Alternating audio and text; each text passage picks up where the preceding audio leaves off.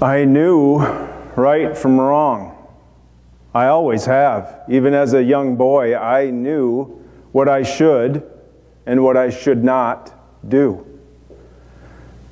Some would call my crime a moment of stupidity. That's true. It was a moment. But it was really a lifetime of temptation that led me to it. I got caught. And now I will pay with my life. I deserve it, but it still scares me. It scares me to death. And now I'm attached to a Roman cross. I've seen what happens to men on these crosses. Some of the criminals are tied by rope to the wood like I am. Some are nailed with spikes through the flesh of their wrists and their feet. The pain looks excruciating, but it isn't the spikes that kill. It's the drowning. No, the punishment doesn't happen underwater, but the effects of hanging on this crucifix are just as bad, if not worse. After an hour or so, with the gravity pulling you down, every ounce of energy is devoted to taking just another breath. And the breaths become shallower and shallower, less air with each inhale. That's how the cross kills. Between the pain and the grasping for air, there's time to think. As your life fades, your mind says, what if? What if I had kept different company? What if I had spent time reading Scripture instead of stealing? I have no pride, and soon I will have no life. But I'm not alone. The man next to me, he hasn't even wept. He hasn't complained about what's happening to him.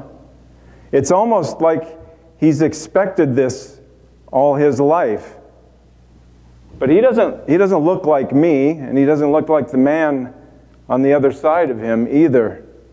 The man in the middle seems to be resolved about all of this. I can hear the crowd. I can hear the crowd talking about him. Some are weeping, and some seem to be celebrating the fact that he's up there dying like me. They call him Jesus, Jesus of Nazareth. I guess what they say is right. Can anything good come from Nazareth? The crowd talks about his power to heal and his power to cast demons from the possessed. Is that why he's up there? Because he helped people? The man on the other side? Well, he just won't shut up. He keeps yelling at Jesus, "Hey, Jesus, you who save others, save yourself." That man is using his last breaths to taunt Jesus. Is that really the way he wants to finish? Does he want his last words to be words of pain and death to a man some are saying is innocent? I told him to shut up. Leave him alone. Don't you fear God at all? We deserve to die. But what has this man done? He didn't even resist his journey up on this hill. He didn't fight. He didn't even wince. What kind of man is this? Wait, what was that? What did Jesus say? Father, forgive them, for they know not what they do. Forgive them? Is he talking to God? Could Jesus forgive me? Is there hope for me? Jesus, will you remember me when you come into your kingdom? Then he answered. He answered me. He said, today you shall be with me in paradise. Me with him. Does this mean I will live after today in paradise? I believe him. Something tells me this is true. He will save me from this cross. He will save me from my death.